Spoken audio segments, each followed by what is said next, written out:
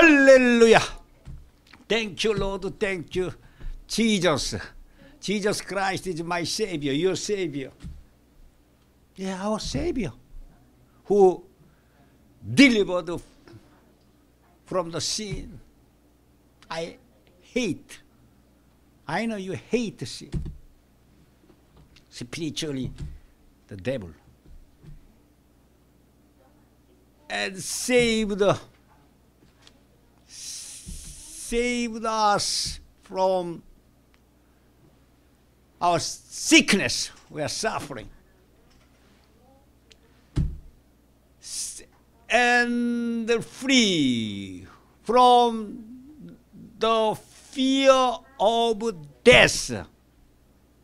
Everybody worry about the fear of death. Jesus Christ, our Savior, it overcome the death. Hallelujah. Yesterday is coming. He rose from the tomb over the death, our enemy. Oh, thank you, Lord. Oh, let's praise. Let's give glory to God we believe. Thank you, Lord. I want to tell you one more. Our Savior who healed our sick and pain from sick and yes, he is reading to the heaven where we are going to soon. This country, spiritual country, our home. Oh, thank you in glory. Hallelujah. You know, we don't go hell. Hell, unbeliever who doesn't believe in Jesus Christ go to place. Their home is hell. Our home is heaven. But I want to tell you something. If you sick, I have a lot of experience. The pain of sickness. It's like I feel like hell. It's like I feel that I live in the hell. If I sick, even catch cold, I feel like hell.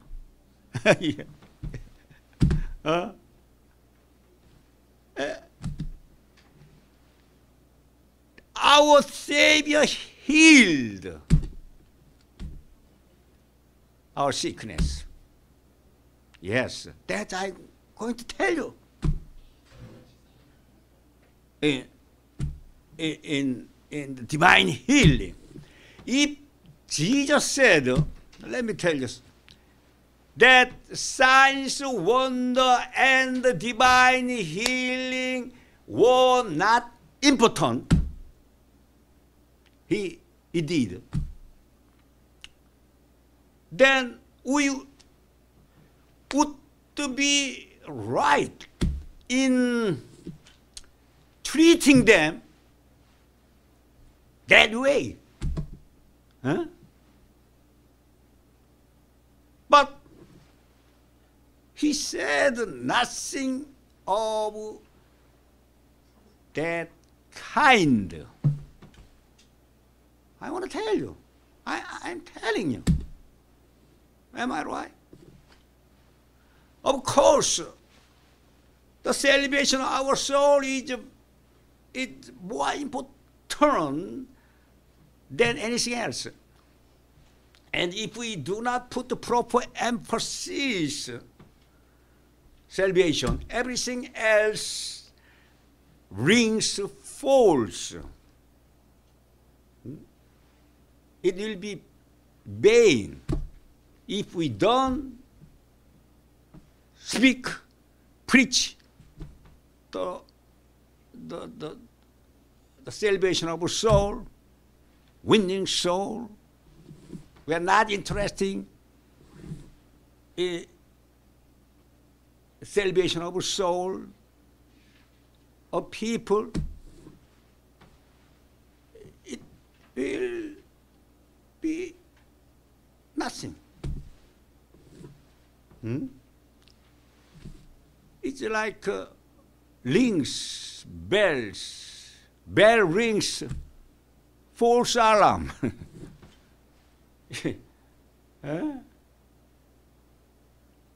Nevertheless, Jesus never said that divine healing. Oh, I believe you feel this word. You feel familiar with this word because I've been preaching it many times. Divine healing. You are enjoying. Divine healing was not important or necessary. Jesus didn't say. In fact, 2/3 of his public ministry was spent healing ministry, the sick. For gospel books, we can see what he did.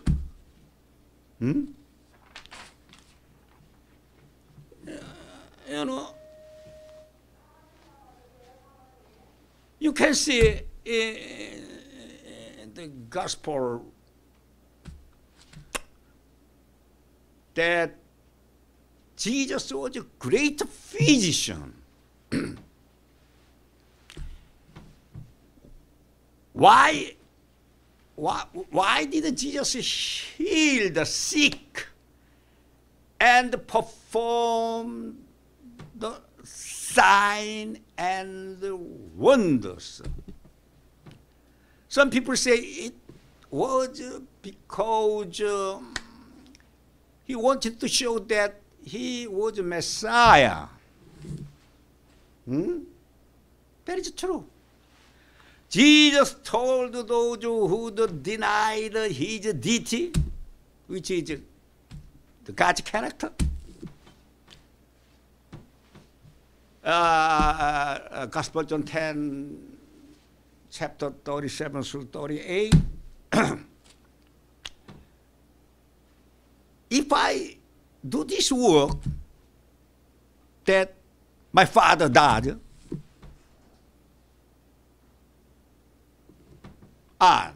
sorry. If I do not this work that my Father did, do not believe in me. But if I do this work, even though you believe me, what I'm doing, believe this miracle, these works I do.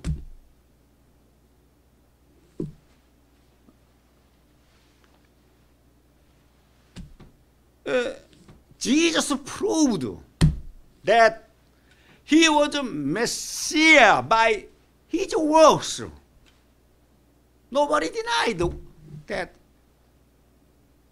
he performed sign and wonder, and he healed many sick, and cast out those who possessed evil spirit.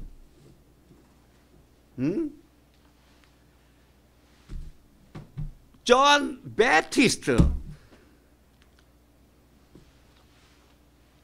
had anticipated a political messiah, like a lot of people thought about Jesus Christ was a political messiah. Let me tell you a little bit. John Baptist. John the Baptist witnessed to the fact that Jesus was the Lamb of God. He said, "Look at the Lamb who take out the sins of the world." Soon after, he was arrested by King Herod, and he was put in the prison.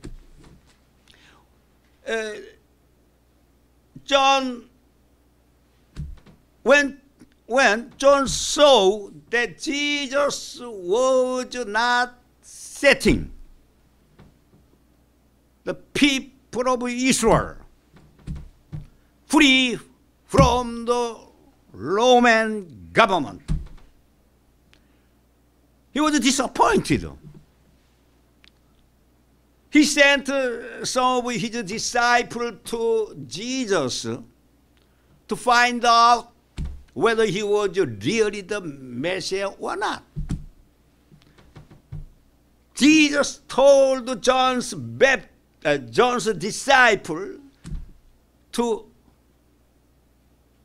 go your way and tell John what things you have seen and you've heard.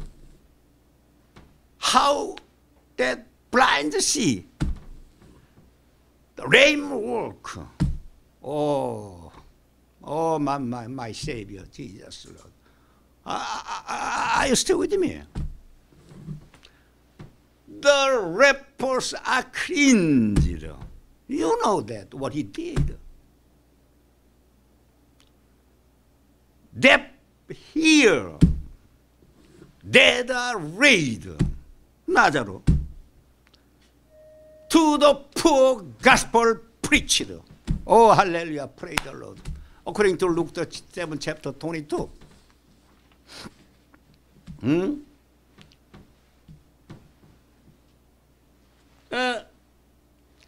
But Jesus showed and proved himself to be Messiah, who liberates you from people, from the shackle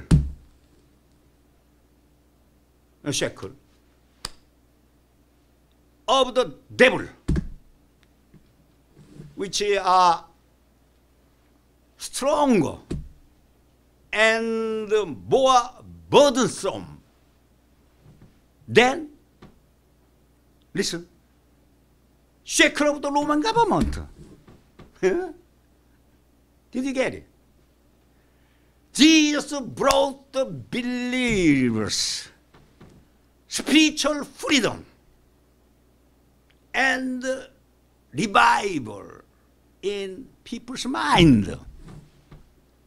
Hallelujah. Oh, I give you glory. Oh, I want to give you glory to the Lord, my God. My Savior, your Savior, that I'm preaching now. That's why I hear. As evidence of this emancipation, Jesus helped the people oppressed. I was oppressed. People, I believe Jesus Christ. I'm going to pass it. If I speak it, it will be a long story. what I said. Jesus helped the people oppressed by sickness, the pain, I said pain, and the demon possession. He opened the eyes of the blind. He preached the gospel to the poor. In doing these things, listen, my friend, he manifested himself, the Messiah. I believe you agree what I'm preaching now. Oh,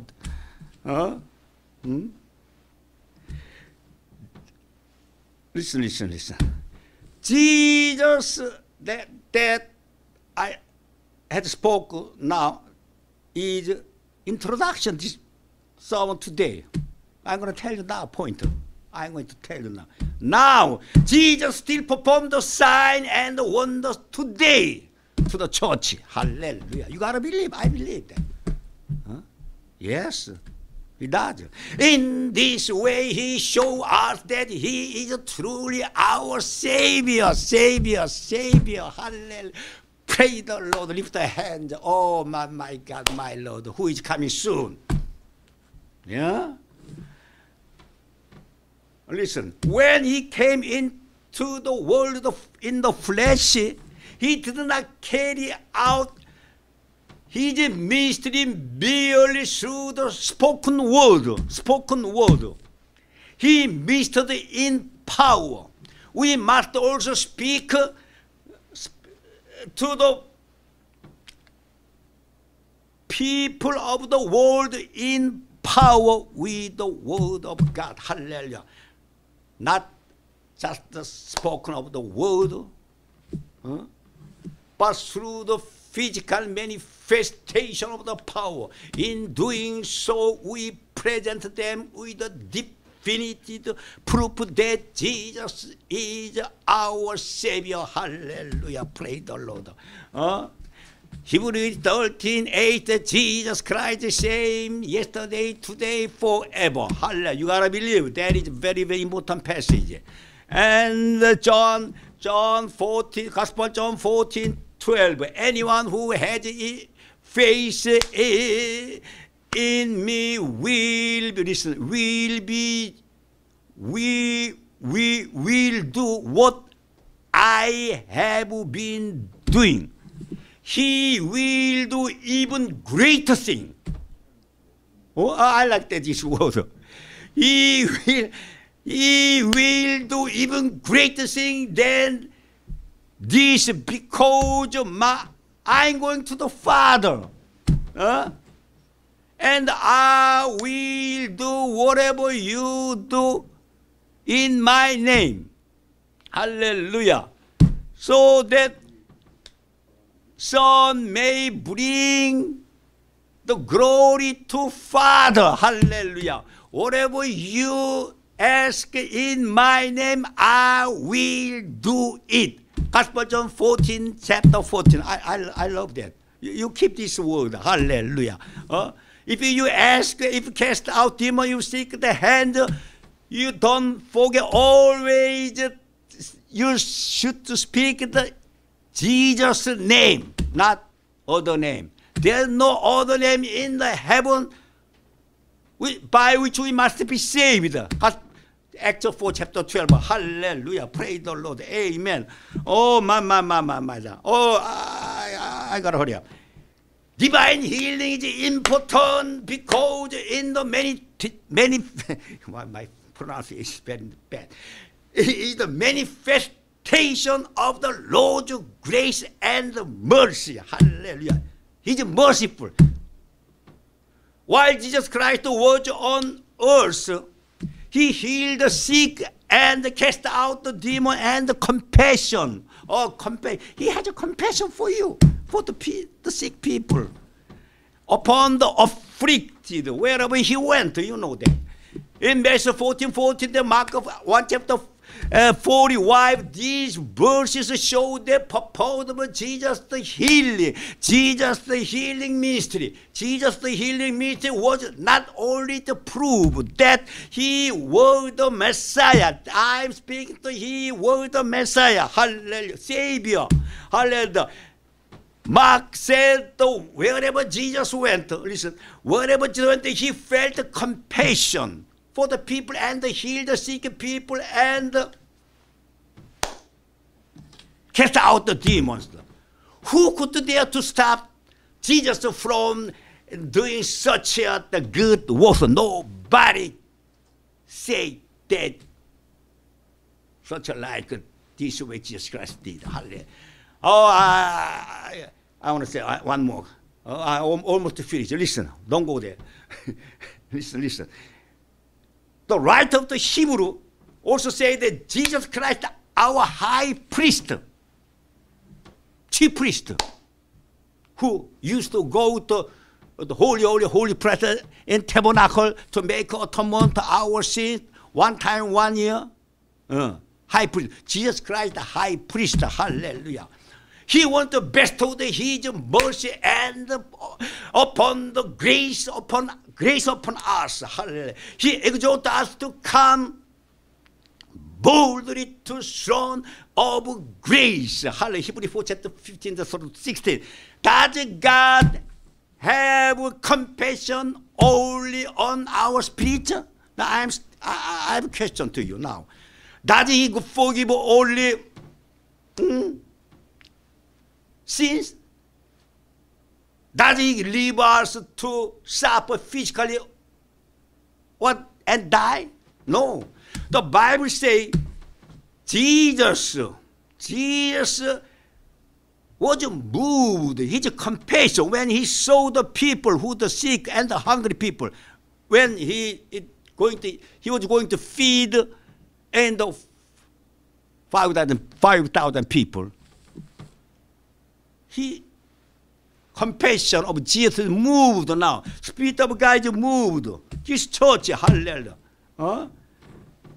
People who are the sick must not despair. Do